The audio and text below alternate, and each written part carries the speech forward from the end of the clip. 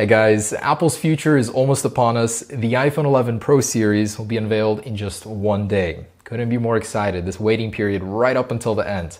More news, more leaks, and I just wanted to talk to you about the expectations, what's likely to happen, what won't, and some very interesting competition that's just cropped up from Huawei.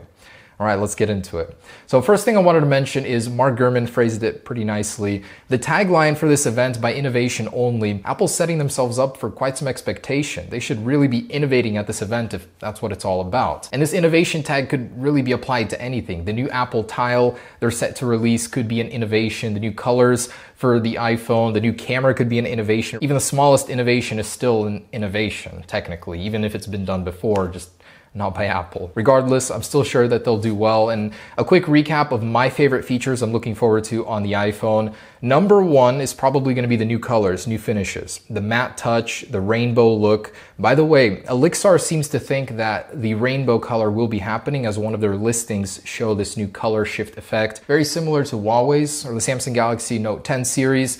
All these other manufacturers are doing it. Why not Apple? They clearly see a demand for it, so we may be finally getting an effect like that. And as we know, Max Weinbach did claim that the Apple logo would get a subtle rainbow effect. Why not the whole back, even underneath the matte coating? It could be super interesting and probably would be the most sold out color, of course, if they did that. Definitely the improved water resistance and shock resistance that Mark Gurman is saying Apple will be upgrading. Actually, for the first time ever, I accidentally drowned an iPhone, my XS, in the bath the other day, and I thought it was IP68 rated. It really depends on the circumstances, maybe even the heat of the water, so don't always rely on that protecting you. But maybe if I had the 11 Pro, it wouldn't have happened to me. Anyways, mine's all freaking out, the front camera's blurry. That's a first for me, so that's nice. Can't wait to get the 11 Pro to fix that. Of course, the reverse wireless charge, where I'll be able to charge my Apple Watch or the AirPods 2 on the back, is probably one of my most anticipated. And of course, the triple camera. Who doesn't want better pictures, especially low light photography? Also on Elixir's website, the iPhone 11, the 6.1 inch, is shown in a new green color. Could this one be the green color that we've been hearing so much about? It looks really good, very sharp, very vibrant, and a lot more reflective than I thought it would be. Even the borders are chrome. So could Apple be changing the XR look from a matte border to a shiny border like the iPhone XS series? In the Fifth Avenue Apple Store, which is going through a renovation, has been shown with a chromatic rainbow look vinyl on it. Could this be possibly a precursor that Apple is indeed doing that color shift on the iPhone 11 Pro series? I'd like to think that those coincidences are connected here. And it went from it might be happening to absolutely confirmed. The middle mounted Apple logo is actually happening. Mark Gurman has confirmed it in his latest recap report of the iPhone 11. So anticipate a very unique look on your new iPhone. Of course, the new camera, but also the removal of the iPhone text and the Apple logo exactly mounted in the middle. I personally love it. It's clean, it's fresh. No other company has done something similar to it, and that's what Apple's all about, being distinct. And the display components for the iPhone 11, the XR successor, has leaked, showing us a couple differences. So in the actual shielding, there's a change there. Max Weinbach did say that Apple would be improving the corners of the new iPhone 11 LCD display. The anti-aliasing could be getting better in the corners, one place where apparently it suffers right now. And there's a changed earpiece up top. So Apple is changing that, improving the speaker quality on this year's iPhone lineup. It's no surprise. That's one of the iPhone's strong suits right now, is just how good the speakers are. So of course, why not upgrade already what they're good at? And I wanted to throw in that we may have been wrong about the mute switch. The new designs have been showing us that it goes up and down, and I can't say why exactly. It's some shady leak stuff, but that design may be wrong, and it may still be like the existing side-to-side version, just a little smaller and lower. Definitely see that on Tuesday. Now, will we see AirPods 3 or AirPods Pro, this upgraded version with active noise cancellation, at this event? Quartz seems to think so, that Apple will be unveiling them at the event, but not releasing them until early 2020. As we know, the original AirPods got unveiled and then released way later, so Apple may be following a similar strategy here. They still have to sell the AirPods 2 that they unveiled. They have a bunch of those, although it's very likely that they'll be sold alongside the existing AirPods 2 and AirPods 1, not as an entire replacement to them. And regarding AirPods 3, Huawei's new FreeBuds 3 are very impressive. So these are exactly what AirPods 3 should be, according to all of the rumors, except Huawei beat them to the punch. They're not an in-ear design, but they do feature active noise cancellation that can help you diminish outside noise by 15 decibels using a new windscreen guard. They look really good, actually suspiciously close to AirPods, even the case, the back plating, which is of course a different shape. They had to change something. Otherwise it looks like a carbon copy of what AirPods 3 might be. Most impressive thing is how they did it without an in-ear solution. So it's not completely sealed off, but they were able to use some crafty technology to get that wind cancellation and active noise cancellation to work. And very interesting is that they copied Apple's H1 or W1 chip in the form of Kirin A1, so it connects in the same manner as Apple's H1 chip. It uses Bluetooth 5.1, which uses the latest standards for energy efficiency, making them likely even more energy efficient than Apple's AirPods right now. And that's very interesting to me, is how will Apple respond to this? Will the new AirPods 3 have a new chip, H2 perhaps, to combat this, maybe using the new protocol, Bluetooth 5.1 as well? And of course, Huawei had to go and beat Apple to the punch with their new Kirin 990 CPU, which is using the same 7nm plus architecture, using the extreme ultraviolet lithography process, just making it even more condensed, and it's absolutely a very hard process to achieve, but they did it before Apple. Theirs is using 10.3 billion transistors, which is roughly what we anticipate the Apple A13 to have, maybe a little more. Apple's current A12 has 6.7 billion, so that's quite dense, and I'm curious how the new Mate 30 with that chip will compare to Apple's. And some more sneakery from Huawei. By the way, I know this isn't a Huawei video, but them being one of Apple's biggest threats, it interests me what they do.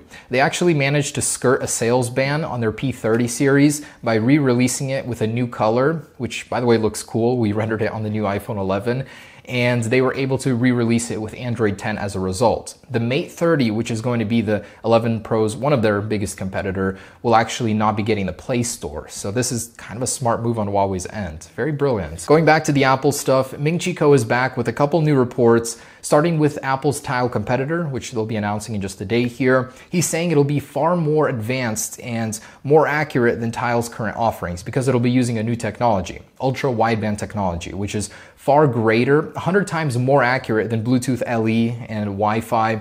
And so it'll be able to track things in an indoor environment much more reliably and accurately. And that's something you certainly want, especially integrated with the Apple ecosystem. And Tile's about to have a really bad week and so on, as Apple's essentially going to be putting them out of business for new customers. Existing people will probably keep their hardware, but why would you want to buy that when Apple's is so much better? And one of the iPhone 11 Pro's biggest feature is going to be indoor navigation using this ultra wideband technology. Apple's implementing it into the iPhone, so you'll be able to navigate within malls, airports, just large indoor areas far more accurately. They'll start tracking all of that, and thanks to this new technology, it'll be extremely accurate. And of course, we heard about Apple's new balloon, or IT system, I'm calling it, with the red balloon that'll come down, and you'll be able to use AR on the iPhone 11 to track your lost items with the Apple tag, or whatever they'll call it.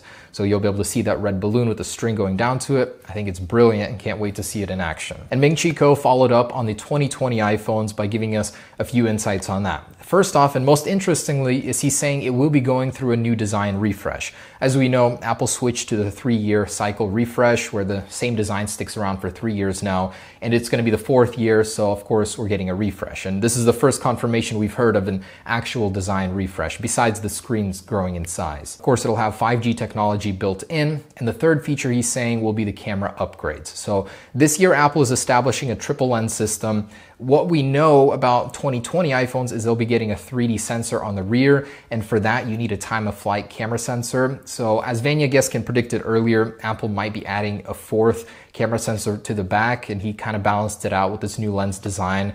Looks more even. I guess it would work. I'm sure that Apple will figure something out that looks decent, or unless you've lost faith in them with the 2019 iPhones. I personally don't get the complaining. I think the design is okay. There's a reason why Apple's doing it, and I'm sure they'll tell us why here in a moment. So the 2020 iPhones are going to be huge. You know, it's all the changes you could ever want, but don't discount this year's iPhones. I think they'll still be a very enticing upgrade, especially with people with an iPhone 10 or even 1 year older than that. There are a lot of people that are looking forward to this. Better camera quality is huge. That alone is one of the biggest reasons for people to upgrade, and of course, the better battery life inside. The new layout inside is pretty revolutionary from like an engineering standpoint. Even so, I think it'll be a very enticing upgrade. And both Quartz and Bloomberg are anticipating an iPad Pro refresh. very likely to be announced at this event. Although not a very large one, it will still be a significant upgrade. It'll be faster with likely a new processor, better battery life. I'd like to see some new colors too. That would be very cool, at least a rose gold option.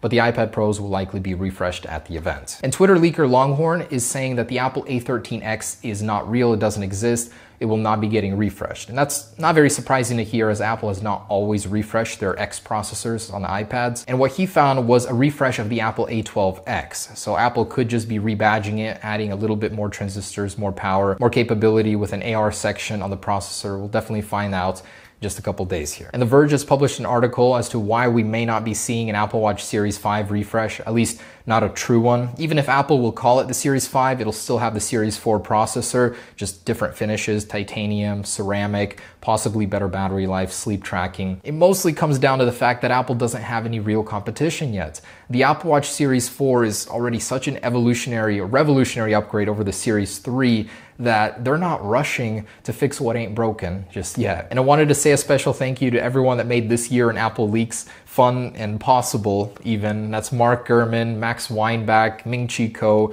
On Leaks, and Vanya Geskin. I thought that was very cool, that shout out. So I wanted to say all of these leaks have been making our case possible, which we'll be launching here very, very soon.